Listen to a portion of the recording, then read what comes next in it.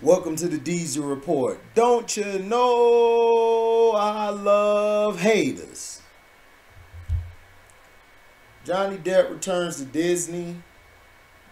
Disney has officially welcomed back Johnny Depp to Pirates of the Caribbean. Well, he hasn't quite been confirmed to appear in any of the new films just yet, but he is officially back as the mascot of the ride that has been a mainstay at the Disneyland theme park since 1967.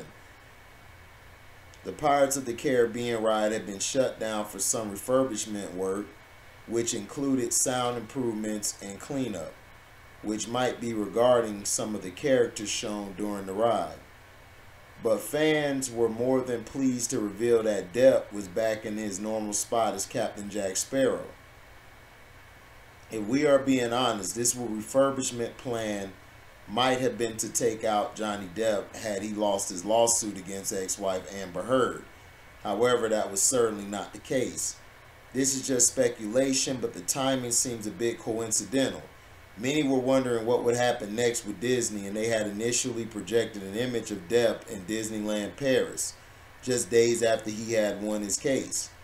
This led to people calling out the company, stating that Disney should be apologizing to the man, especially since they are so willing to use his image again. That's a very fair request. It is good to see the man returning to his best role, albeit with only appearing in attractions so far.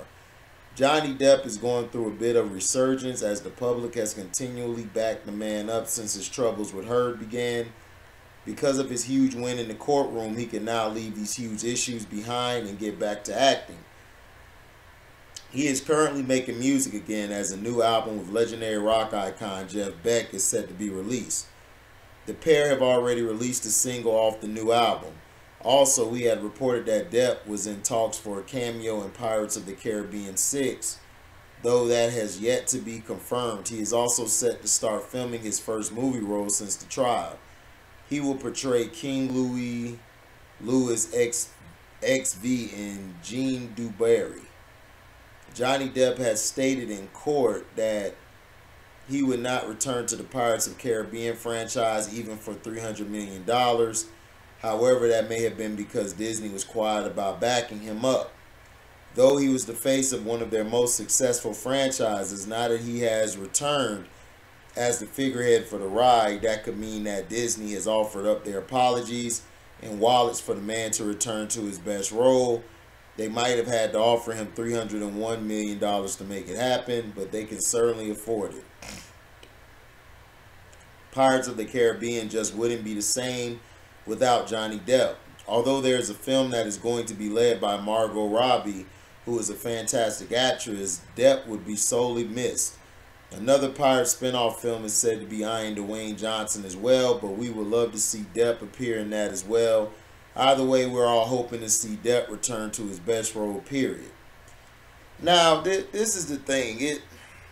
Johnny Depp, you guys didn't support him in the public eye. You guys basically weren't even showing any type of love, any type of backing. But see, this is what they do. But see, everybody wants to back Johnny now. But what if Johnny was, now look at a situation with Deshaun Watson, who didn't get convicted of anything but public opinion, and nobody's came out and apologized to him. No one's come out to say, yo, man, sorry for doing this, but it seems like people want Johnny Depp to get love or anything, and it's like, come on. The double standards is very sickening and very, to me, stupid. People are gonna say, well, this is just one woman compared to 24 victims. They weren't victims. They all consensually had sexual relations with Deshaun Watson. Now, how that came about, what transpired in those rooms when they were with him, it was all consent and all was legal. So Johnny Depp's going through his image being destroyed. Deshaun Watson's image was destroyed as well. Now, Johnny Depp, they're saying he's not going to return, which I don't blame him. He shouldn't.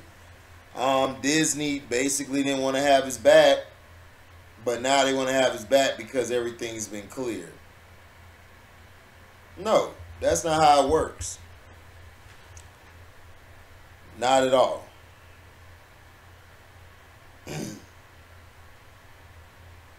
So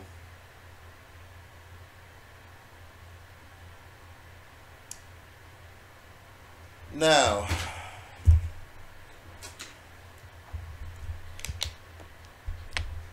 exclusive Christian Bale in talks for fan favorite Star Wars role.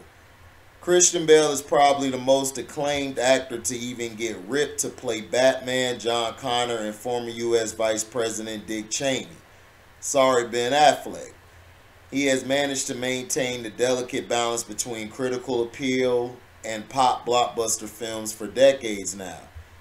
But there is one franchise that he has yet to crack. That may change soon because our trusted and proven sources tell us that Christian Bale is up for a fan favorite role in an upcoming Star Wars project. Namely, we are told that Christian Bale is in talks to play the Star Wars The Force Unleashed protagonist Starkiller. The name Starkiller might not ring any bells for the casual Star Wars fan, but he quickly became a fan favorite after being introduced as the protagonist in the popular video game The Force Unleashed and its sequel The Force Unleashed 2. If Christian Bale does indeed take on the role of Star Wars Starkiller, he will be portraying one of the more morally ambiguous characters introduced in the now non-canon Star Wars Legends continuity. Starkiller, also known as the Apprentice and Galen Merrick, is a Force sensitive who is taken by Darth Vader and trained to be his personal assassin to hunt down Jedi. Essentially, as Darth Vader is to the Emperor, Starkiller is to Darth Vader. The storyline of Starkiller within the Force Unleashed games and subsequent novels and comic books is one of the darker ones even in a galaxy far, far away.